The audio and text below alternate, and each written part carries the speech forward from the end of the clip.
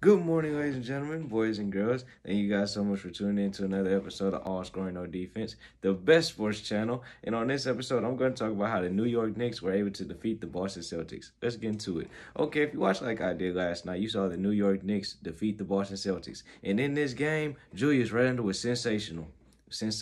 Yeah, scoring 35 points, and he made it look easy. Did you guys see how big this man looked? Golly, he looked like somebody done been in the weight room for real, for real.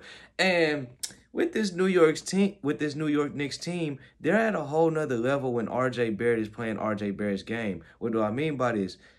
When he's not thinking too much and when he's letting the game come to him. Because last night he scored 19 points and he came on in that second half. In that second half, he looked like a whole nother player. He was shooting that three ball with confidence and he was driving into the lane like it was easy and he didn't fear anything. That's the RJ Barrett that I want to see and that I'm pretty sure New York Knicks fans want to see as well. Another player who contributed, Evan Fournier, in his Knicks debut, he scored 32 points and he made it look easy. And that was something that the New York Knicks needed, perimeter shooting, because last year in the playoffs, that's why they were bounced out by the Atlanta Hawks, because they didn't have perimeter shooting. But now since they added key contributors such as Evan Fournier and Kemba Walker, that's going to serve this team well, especially in the later portion of the season, like around playoff time when the paint starts to get collapsed and you have to knock down jump shots.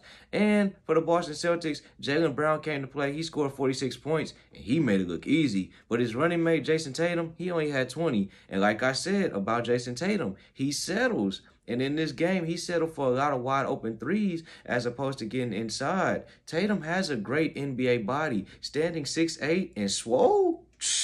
Man, he has to learn to, I don't want to say this. He has to learn to switch it up. You gotta learn when to take the shot and when to drive it into the lane. But that's all for this episode. Be sure to subscribe or follow for more, and I'm out.